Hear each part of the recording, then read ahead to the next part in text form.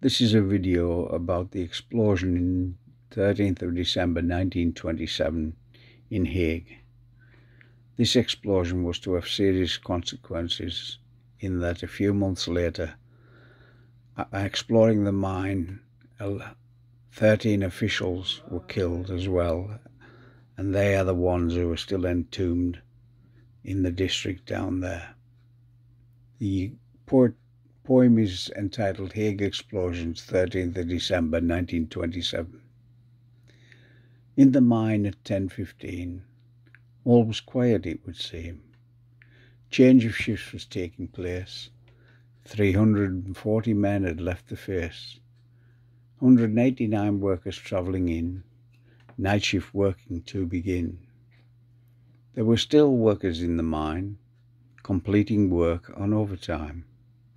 3 deputies waiting for their men, repeating the process time and again.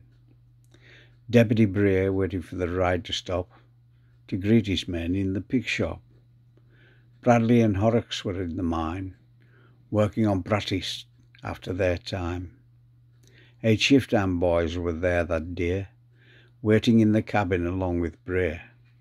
16-year-old James Turnbull, who lived on Kells, was a noted runner who raced on the fells. As he stepped out of the cabin, he was hit with a blast, swept off his feet, flung several yards past. Unconscious for a while, he then awoke, felt he needed to sleep and not get up. Another boy called Horrocks was pulling at him, saying, "We need to get away from here, Jim." Then rescuers from Wellington gave them a shout, gathered the boys and led them out. Thrown by the explosion, Bray off his feet rocks. Wrapping a scarf round his mouth, tried to get to Knox, but was driven back by gaseous fumes. He had no light to pierce the gloom. The Wellington rescuers deserve some praise, all past or nearing middle age. Tom Burkett won the Edward Medal in 1910 for his efforts to save the Wellington men. Pat McFarland, Hugh McLennan and Alfred Casson were the other heroes who deserve a mention. One homegrown hero deserves a line about his bravery down the mine. William Douglas, though exhausted and gassed, stayed with the Wellington men after the blast, helping out and acting as guide, reviving the boys, staying at their side. Bray checked the boys and saw they were okay, were met by rescuers and led away. The incoming shift riding in by felt a gust, were hit by the blast and enveloped in dust.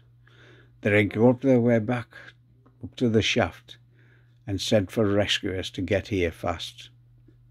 One long blast and then 6 short on the colliery horn alerted the town that the pit was torn.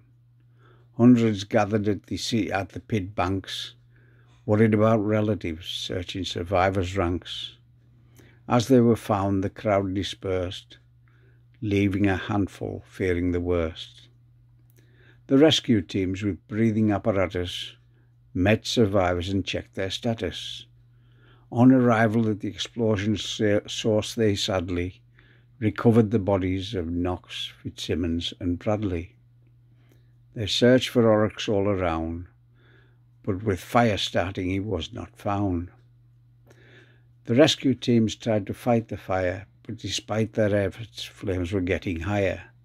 After hours of toil, when dangers lurk, they realised their actions would not work. A decision to seal the fire was made with care behind brick walls to starve it of air.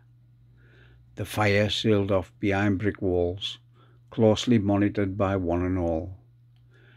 Men out of work for months we learn, pressures mount for their return. But the fiery air sealed in the mine makes no sound and bides its time. Thank you.